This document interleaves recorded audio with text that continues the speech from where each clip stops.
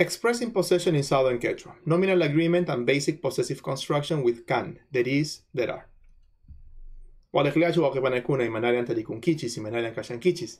In this presentation, we're going to talk about how Southern Quechua speakers talk about possession. They express possession. So even though possession is a fairly complex topic, we're going to restrict ourselves to the most basic and general uses or forms or constructions that express things like I have a pencil, I have a pen, my pen is black, what about yours? Things like those. Let's take a look at that. Let's start by taking a quick view at how English expresses possessive constructions. So in that way, we can understand better the things or the constructions and the meanings that they have in Quechua. We're going to start with the idea, or we're going to start by pointing that there is a verb that expresses possession in English and also in Spanish, the verb to have, tener in Spanish. So in this, for example, I have a dog. We can see that the dog belongs to somebody, in this case, the person who is speaking, I.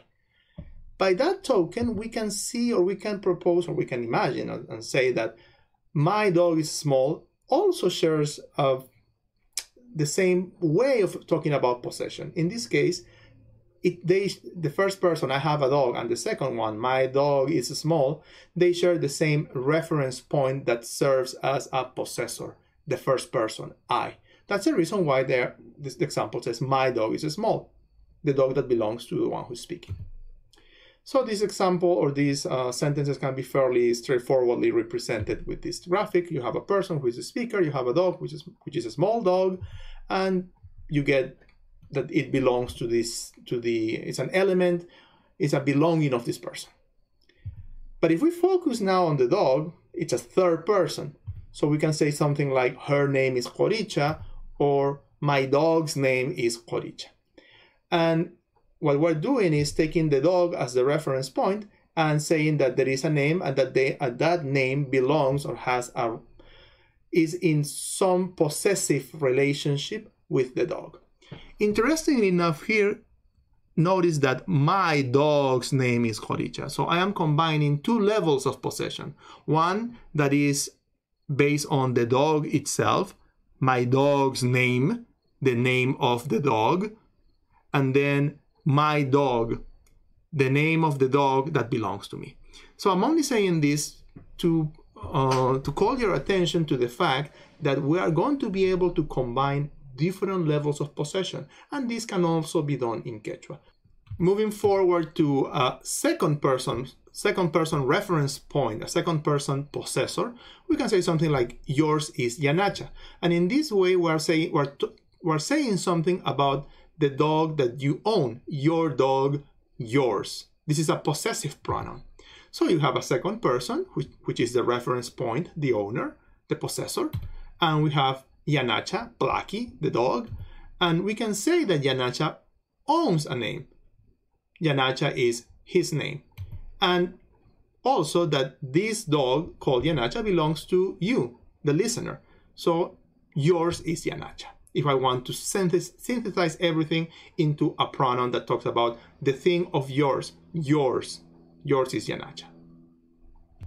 To sum up, what we've been talking about is how possession can be expressed in English, and the first way is to use a verb, to have. The second way is to have a construction that connects the possessed thing with the possessor or its owner. The first way to do that is by using a possessive modifier for the noun.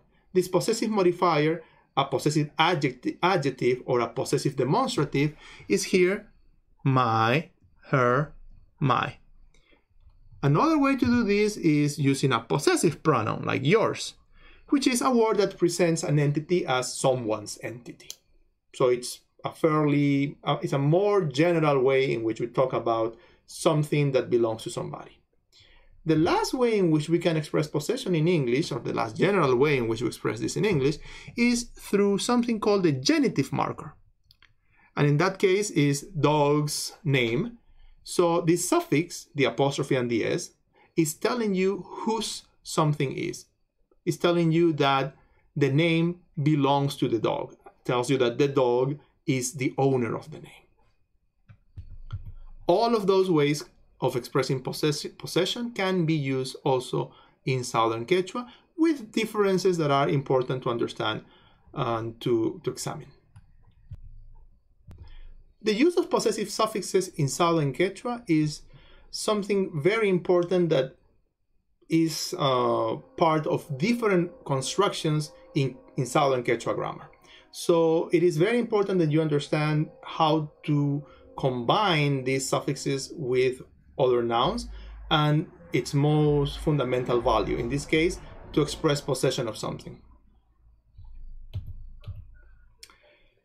So just for comparison's sakes, we are going to take a look at also the verbal agreement, because the idea here is that the way in which you can relate a noun to a verb, saying that this is the subject and this is the event that is happening, so you have a first person, a second person, is very similar to what happens when you talk about my pencil, your pencil, his pencil. So for verbs, we have that the verb miku, to eat, mikui, that's the infinitive, but I'm using just the stem, just the base. Miku, to eat. We have that verb miku can be conjugated, and noka mikuni tells us that I eat, so ni is the marker for first person verbal agreement in technical terms. Kang mikunki, pai mikun, nokaiku mikuiku, or nyokaiku mikuniku in Ayacucho in the Chanca region. Nokanchis mikunchis, kankuna mikunkichis, and paikuna mikunku. So these are the endings, the verbal agreement markers for verbs. On the other hand, we have that when you want to talk about something that belongs to somebody, when you want to use when you want to say, oh, this is my dog, or this is my whatever, in Quechua you use a fairly similar way of marking. So alkoi means my dog. Alkoiki means your dog. Alkon means his or her dog. Alkoiku, our dog, not yours. So that means that the listener, the hearer, the addressee is excluded. Alconchis, our dog, but also yours, which means that the listener is included. Alcoikichis, your dog, plural, the dog of yours, of you guys's. Alconcu, their dog. So what we're looking at here, you can see, is that there are some parallels here. So you have that en, enchis, and enku are shared forms from the verbal paradigm, how you conjugate the verb, and what we should call the nominal paradigm, because what we're looking at here is not just possessive. A possessive marker is a complex nominal agreement. And I'm saying this because we will see how these so-called possessive suffixes are used for many other constructions. For instance, to talk about subordination, to do subordinate clauses, we're going to see that too. But that is a more advanced topic. It is also possible to make explicit the relationship between the owner and the thing possessed by explicitly mentioning whose this thing is. So for that, we need to use the pronouns that indicate the reference point, the possessor. So in Southern Quechua, we can have that in the following way. Ñokaj alkoi, dog of mine. And what you're looking at here, this P is the genitive marker in Quechua. It's the way in which Quechua speakers, Southern Quechua speakers, say that my dog or this dog belongs to me. Interestingly enough, and this has to be stressed, this is clearly a case of agreement, because what you have here is a first person, ñoka, and then you have here also a first person, my dog.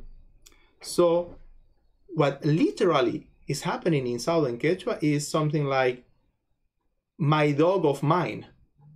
They are saying something like my dog of mine. And that is the way in which you do that. But of course, to express ñokaj in that way, you know, explicitly, only happens if you must emphasize that this is the dog of mine and not the one of yours. And you're making things a little bit more, you are trying to be clearer or expressing the possession in a more forceful way. So all the other pronouns, all the other persons need to have this type of agreement with the possessed noun. And we have kam, kampa alkoiki, dog of yours, paipa aljon, dog of his, dog of hers, nokaikoch alkoiku, dog of ours, not yours, nokanchispa alconchis, dog of ours, kankunach alkoikichis, dog of yours, in plural, dog of you guys, paikunach alkonku, dog of theirs. So what we see here is that the form, the nouns that are marked with the possessive form, the possessive suffix, my dog, alkoi, your dog, alkoiki, they have to relate, or they have to express very clearly that relationship with the possessor, the reference point, with the pronoun, and also the genitive. So this is a combination that you need to use, or you need to keep in mind when you are talking about whose thing is this. Nokach alkoi, my dog of mine. And that is the way in which this happens in Southern Quechua. So now we can see how a very basic question such as imatach sutiki, what's your name, can be answered with this possessive construction, the basic possessive construction in Quechua that relates an owner as the reference point, the person who owns something, and the thing that is possessed, the name. Nokach of mine, nokach sutika Carlosmi. Pretty much, my name is Carlos. In Quechua, it's something like, of mine, my name, Carlos. And then you have to remember, of course, that this form, ka, appears as the topic, the thing that we're talking about. The question is about your name. So we're talking about the name, and the new information is my name, Carlos, which is going to be marked with me. So this makes up for this whole construction that imatach sutiki, the most complete way in which you can reply to that is nokach suteka Carlos mi, nokach suteka your name plus me, or m if it ends with a vowel. So nokach suti, my name, kampa sutiki, your name of yours, paipa sutin, his, her name. Notice how I'm putting between parentheses nokach, kampa, paipa, because those are optional. We only express those if we want to make it very clear that it is my name that I'm talking about, not yours, or it's his name, not theirs name that we're talking about. For contrastive purposes, we would use overly express the pronoun with the genitive. Nokach, kampa, paipa. Nokanchispa, sutinchis, our name. Nokaikoch, sutiku, our name but not yours. Kankunach, sutikichis, you guys' name, then your name of yours. Paikunach, sutinku, the name of theirs, their name. Notice how in this case the pronunciation for P in the end, at the end of a syllable or at the end of a word, is always ha, a deep ha sound in Cusco and Bolivia. So ñocap, the way it's written, it's actually ñocaj or nocaj, how they pronounce that in Cusco. And that's the way I tend to pronounce it too. Nocaikuj, cankunaj, paikunaj. But if it ends with a consonant, then the suffix is pa. So the possessor is mentioned with this suffix p or pa, the genitive suffix. And the possessed entity, as we've been mentioning, needs to take a person marker that agrees with the pronoun of the possessor. So when going back to the distinction between P and Pa, very clearly it seems that Southern Quechua does this quite often. If a word ends with a consonant, then you get Pa, but if it ends with a vowel, then you get P, pronounced Ja in Cusco and Bolivia.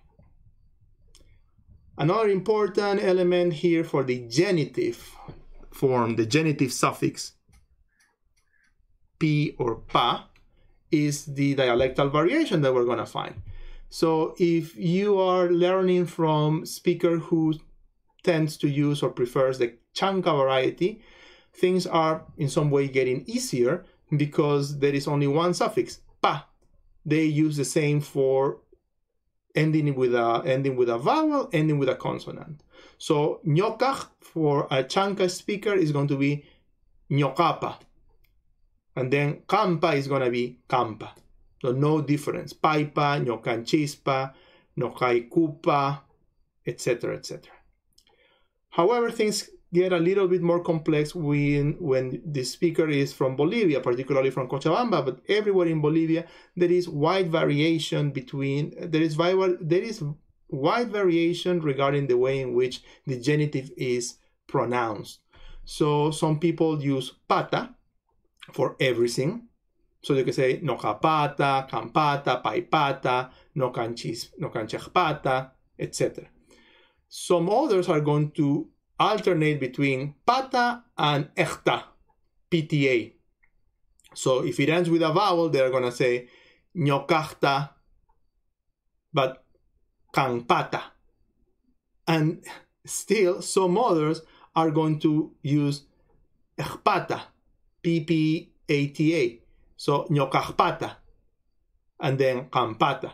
So as you can see, there is some variation here in the Bolivian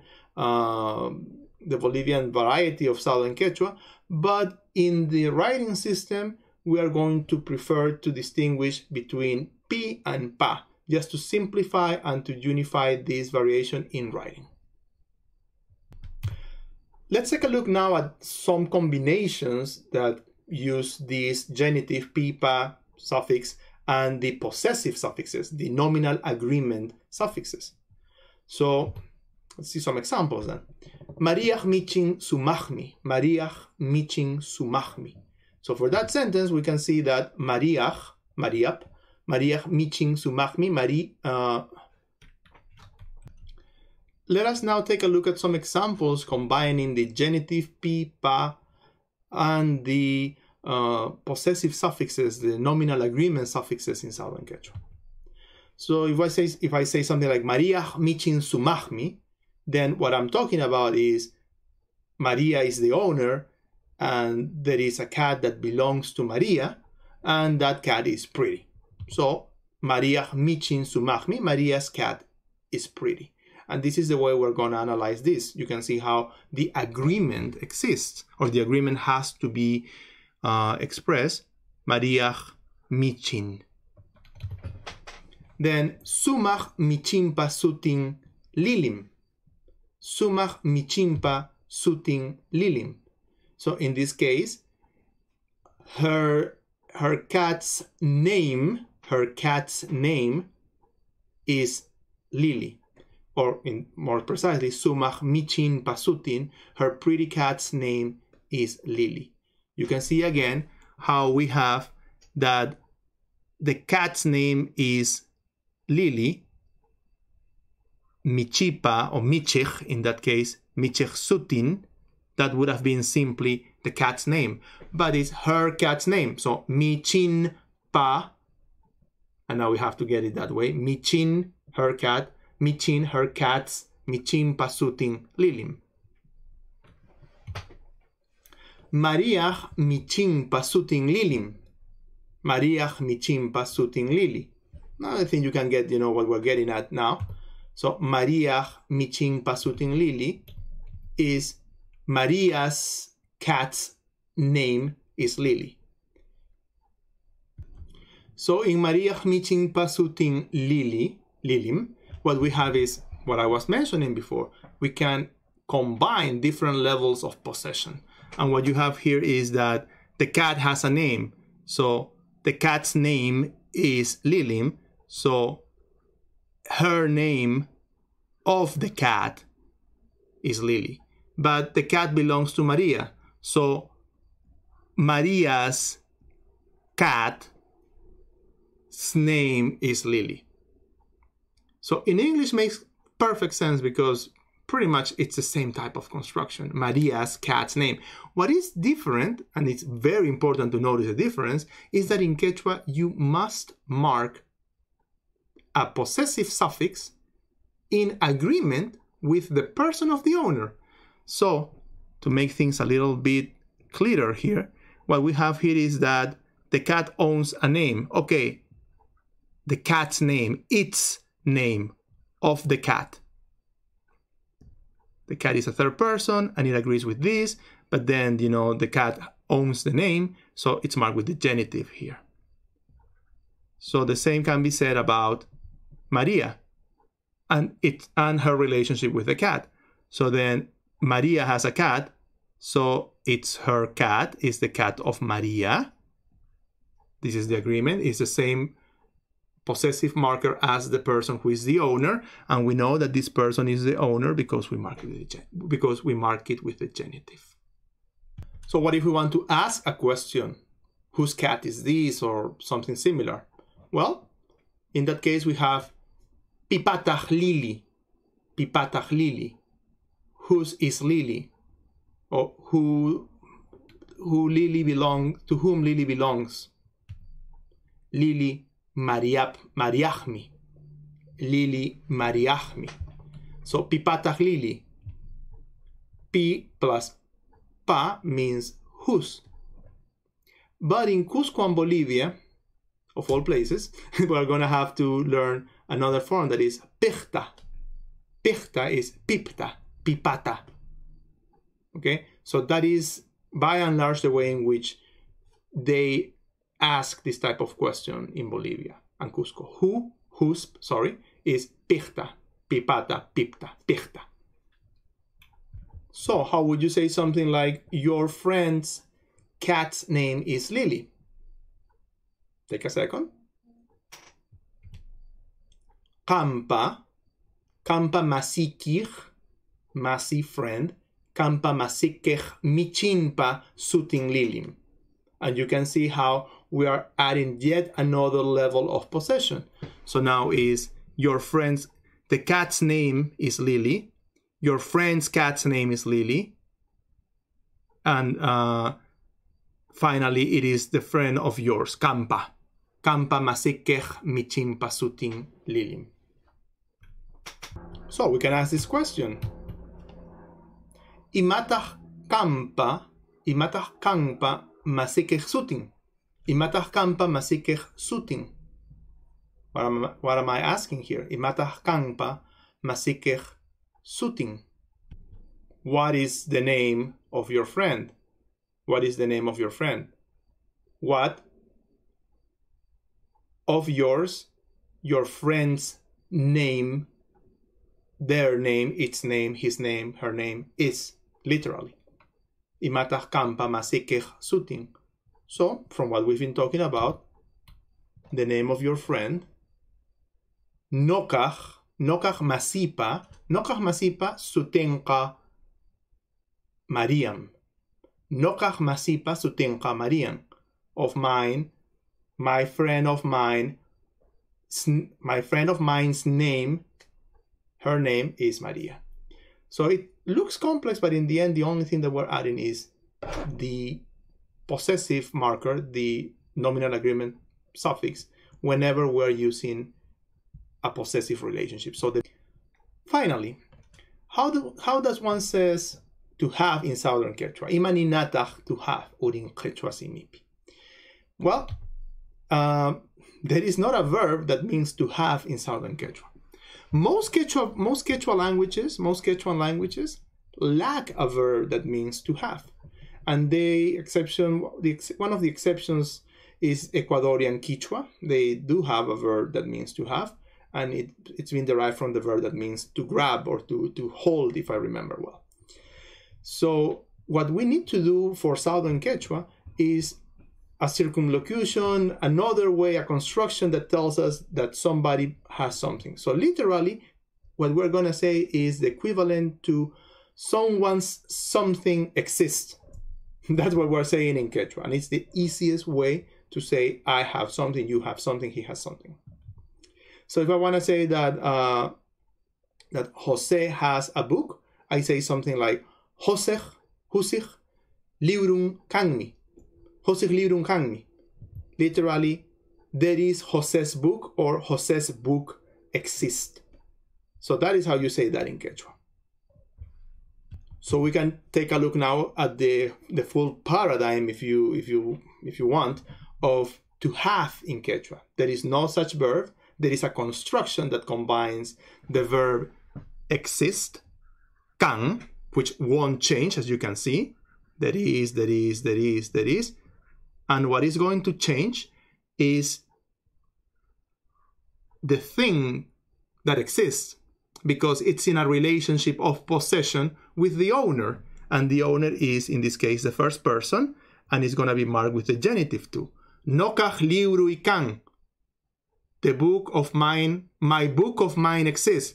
There is my book. I have a book. Kampa libru ikikan. Your book of yours exists. You have a book. There is your book. Paipa librun kan.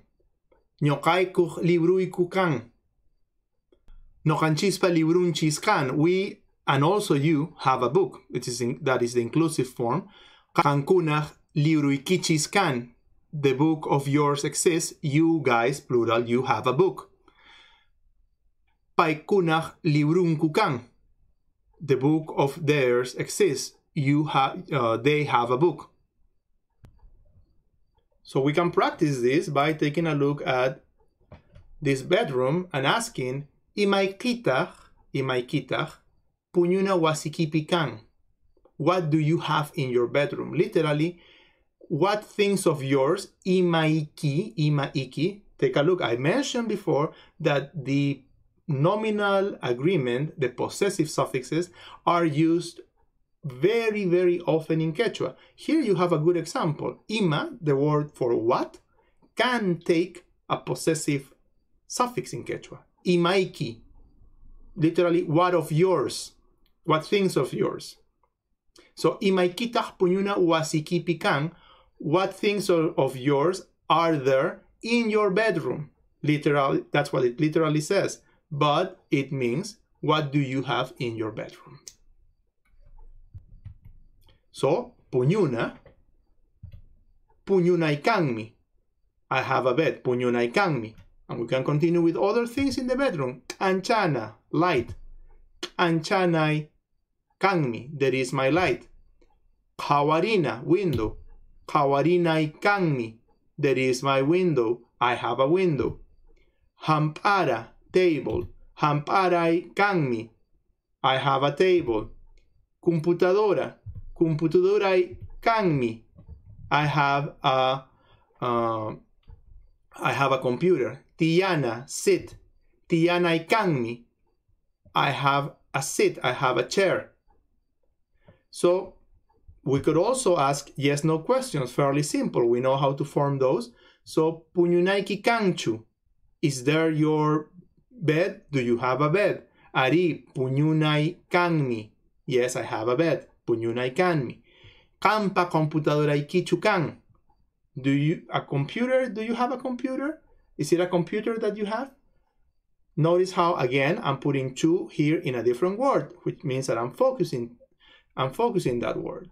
So, kampa computadorai kichukan, is there your computer of yours? Do you have a computer? Ari, nyokach computadorai mi kan. Kampa computadorai kichukan. Ari, nyokach computadorai mi kan. Yes, my computer exists. yes, I have a computer. And since the question chu is on computadorai ki, then computadorai mi is the answer to that. As I mentioned at the beginning of this presentation, possession is a fairly complex topic, and we've only mentioned the most general ways in which this is expressed in Southern Quechua. There are still other forms of possession that I just want to mention in passing so that you get an idea, or that you see that, well, there is still more ahead. So with can, with the verb there is, there are, you can use another construction that makes the possession a little bit more stronger. The relationship between the owner and the thing that they own is, how would I put this, is more emphatic, or there is something that in the thing relates strongly with the owner. So you can say something like al con kapun, that means he has a dog. So we can also say al con can, that is his dog, he has a dog. So the difference is simply that in this case the dog exists for him, which makes more sense as if you have a dog, and the sense that you own a dog in some way. Okay, but we're taking the perspective of the dog. The dog belongs to you. That is a better way in which this may be understood. So there is even another way in which we can talk about this, particularly in Bolivia, where the verb instead of can is tiyay, to sit, but they use the form in the third person, tiyan, to sit, that is to be there, and also with pu. So michi tiapuan, misi tiapuan, they would say in Bolivia, misi instead of michi, that's a variation. Misi tiapuan, that means I have a cat belongs to me, or a cat is there for me. My cat exists for me. So even a stronger sense of belonging is conveyed with the form yoh and with the verb to be. So you can say something like pai al koyohmi, he owns a dog. Well, we don't have the verb to be because this is a third person, and this is like saying he is a dog owner, pai al koyohmi. So we don't have to express the verb to be, but we use the form mi to indicate that this is an assertion. He owns a dog, I know. So if I want to say that I own a dog, or sorry, that I own a cat in this case, noka michioh misioh kanim, I own a cat. Literally, I am a cat owner. So these constructions express something stronger in the relationship between the thing and the owner. So, but we will need to study this in more detail later. I hope that you have taken a quick look at this relationship between the possessive suffix and the pronoun that talks about the owner, or the reference point, the possessor. This is going to be a correlation, an agreement relation that is going to be present in many constructions in Quechua. Thank you very much.